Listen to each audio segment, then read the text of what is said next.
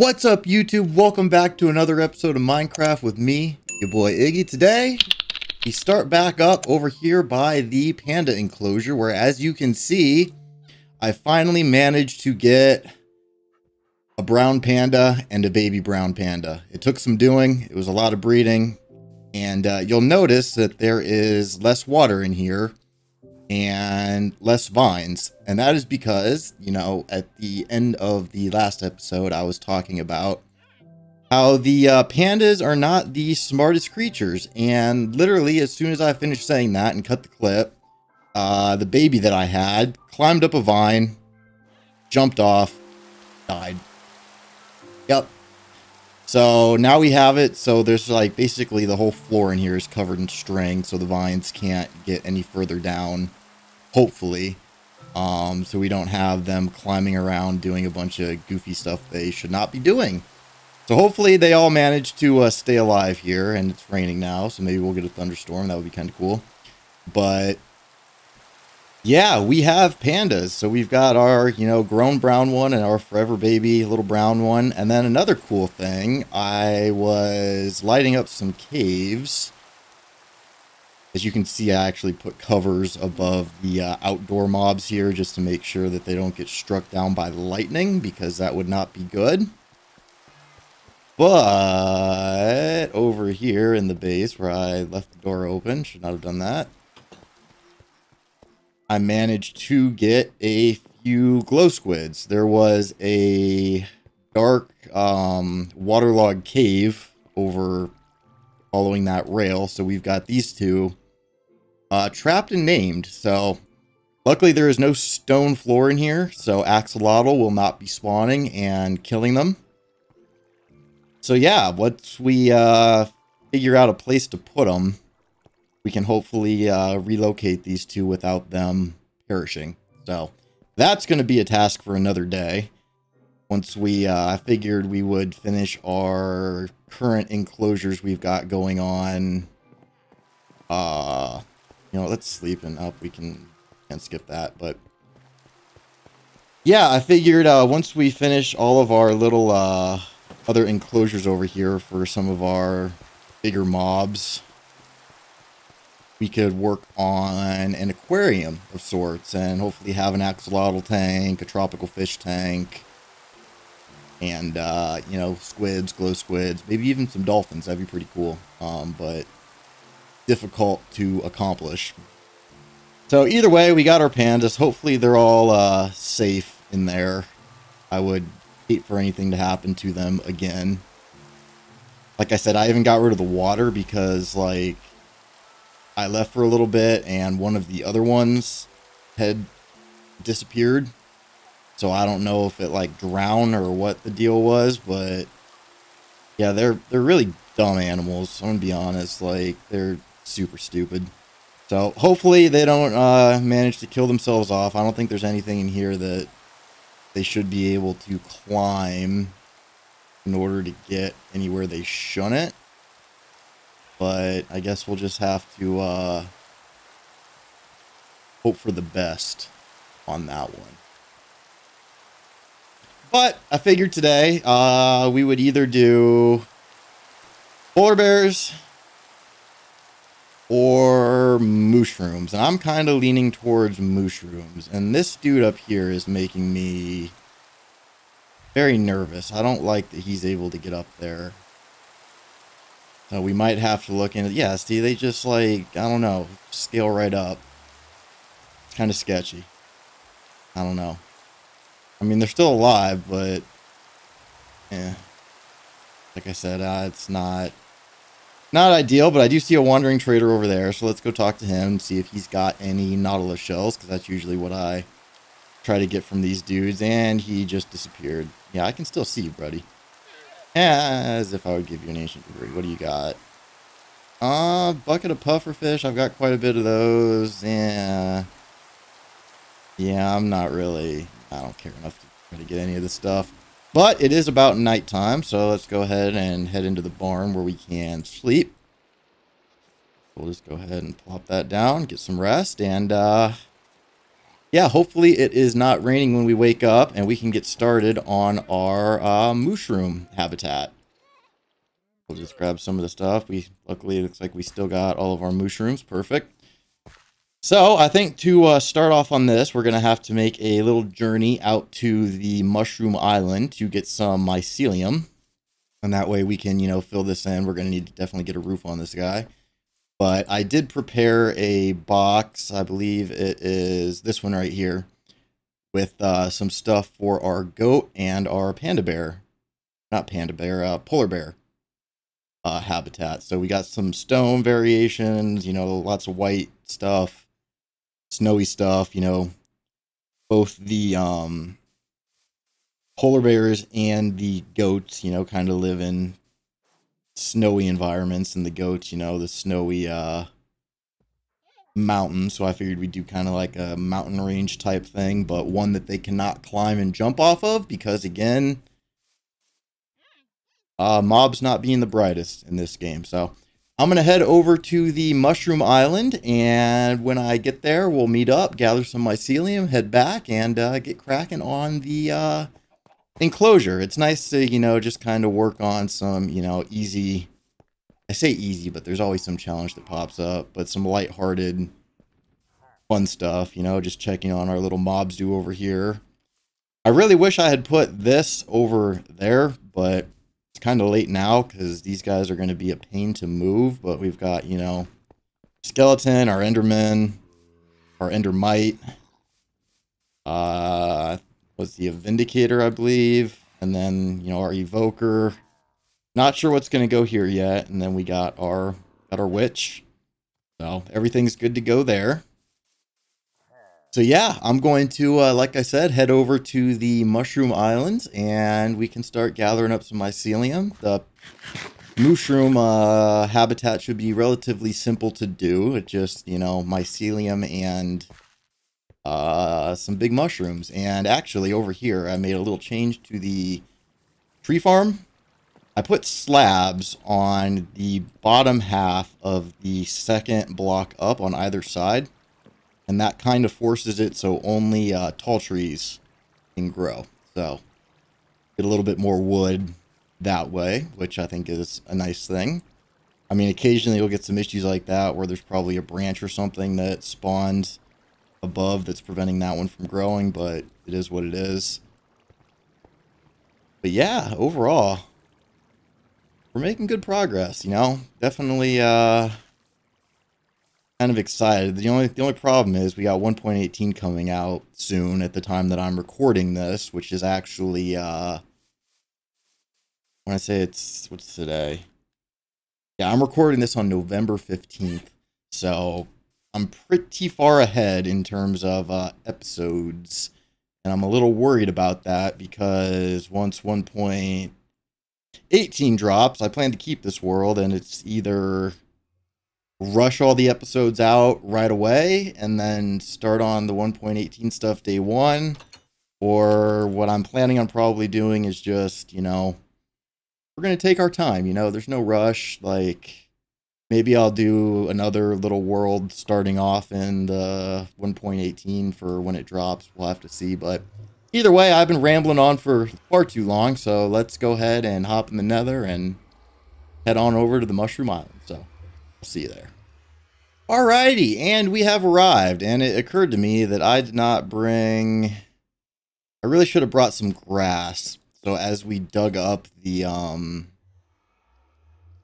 mycelium, we could start putting down some grass to replace it, but whatever. I guess we'll just kind of leave it and use it as a little bit of a mycelium farm. So yeah, I'm going to go ahead and find a good spot here where we've got like kind of a nice flat layer. Like this will work. So we can just gather quite a bit of mycelium. I want mycelium. I don't want to accidentally gather dirt because that would be kind of pointless. We can get that anywhere. And actually, that might be something that we set up at the base here maybe today or sometime soon, is a little mycelium farm, because eventually I have considered building something on this island, like a mega base, and I would really prefer it be not mycelium when we do that, because these are kind of like the perfect place to do a mega base, because other than, you know, things like that, which really shouldn't be happening, mobs won't spawn on the actual land on Mushroom Island. So you can kind of do whatever you want with the lighting and not have to worry about tons of mobs spawning, which is super great. And that way you can kind of get more of the aesthetic lighting. But then again, I guess with 1.18 releasing soon, that really won't matter anymore, since mobs will only spawn in complete darkness. So it'll still be nice, because I guess that way at night they still won't, you know, spawn on the land. But I'm gonna go ahead and keep gathering some mycelium here, and once I'm done, I'll meet you back up at the base and we can get cracking on our mushroom cow habitat. So I'll see you in a little bit. All right, so here we are. This is where I think I'm going to put the mushroom cows. And the first thing we need to do, or the first two things we need to do, is get a glass ceiling on this, and then dig this down 2 blocks and put a layer of stone bricks down on that one, and then the mycelium will go on top of that. The reason for doing that is so if we are digging around in this area, we don't accidentally, like if we're underground, come digging through the floor here. That's something that you do not want to do.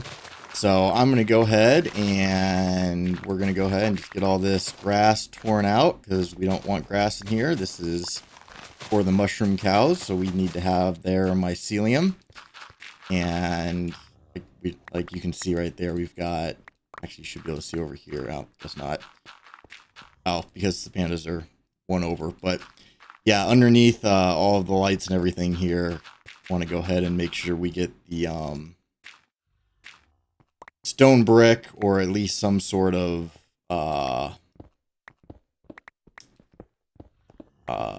obviously player placed block down there, so that we, like I said, don't accidentally come tunneling into this, because I do occasionally do some digging underground.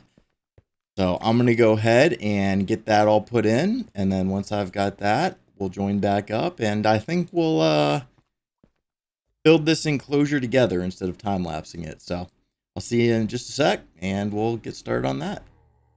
Alrighty, we got our glass ceiling in. I went ahead and just did all of them, and we got our stone bricks down. So now we can go ahead and grab all of our mycelium, and we'll just go ahead and get this floor put in.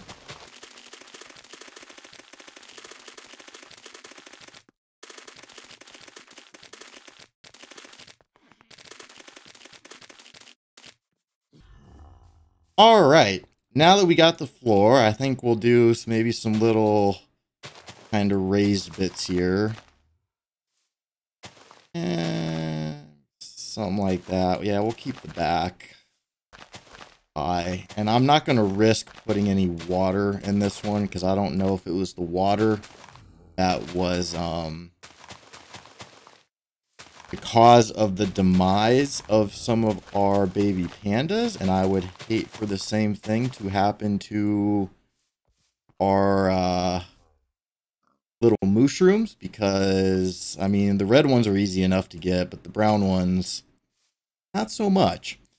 So actually, what we'll probably do here is we'll have this side come over a little bit higher up like this. How much mycelium? Yeah, plenty. Just want to make sure that I have enough that we can do like a little farm or something. And then we'll just kind of have a little raised up area here in the back.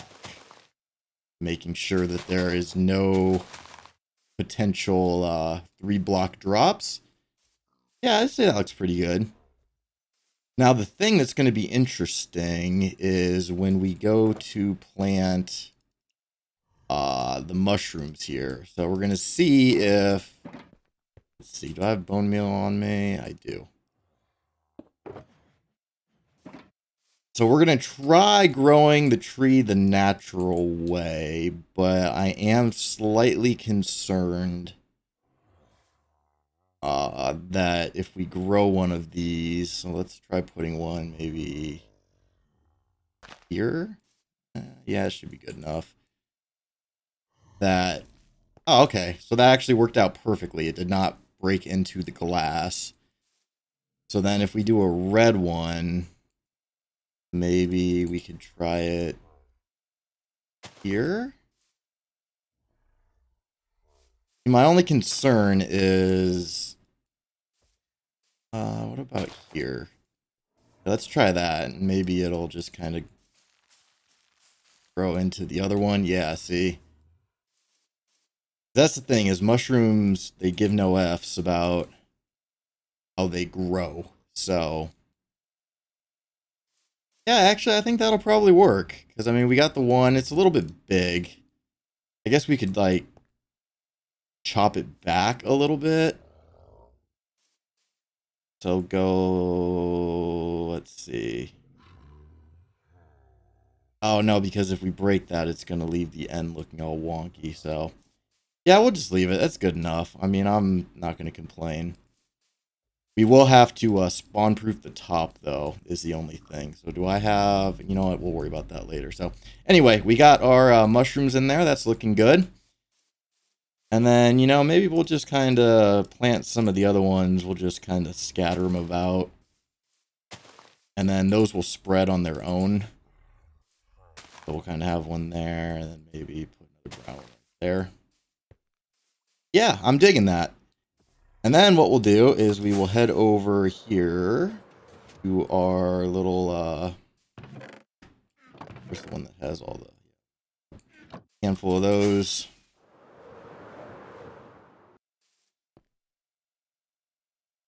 And we can just kind of stick some of these up in here, on there, and back. And then we'll, hide some like that. So that way it should hopefully light the top. And actually we can check that. So let's see. So the nice thing about using mini HUD is we can hit O, and we've got the light level overlay, and we can see over here we've actually got some spawnable space. So what we'll do is go ahead and pull out the middle there, and then grab ourselves a shroom light. Perfect. Now the question, want that block. I don't know how I'm gonna get to that block, so I guess we're just gonna lose that block. So everything's looking good in here. Looks like we do have some spots right there, but that's nothing we can't fix by just hanging. And we'll just chuck a lantern there. That'll look nice. Actually, you know what? We'll put those on the corners. I think that would look a little better, actually. And I need to buy more lanterns from our villagers. So yeah, there we go. That's looking good. I can definitely live with that. And you know what? The symmetry is going to bug me, so we'll just throw one in the middle, and then we'll just chuck one right there. Just for shits and gigs. But yeah, I think that's looking pretty good so far. So we'll go ahead and have ourselves a little nappy nap.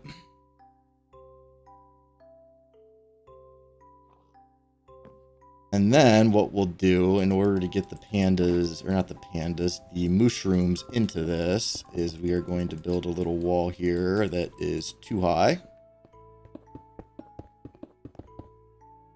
So, and then we'll just make a nice little step up, and then we can either bring them with leads or we can lure them with wheat.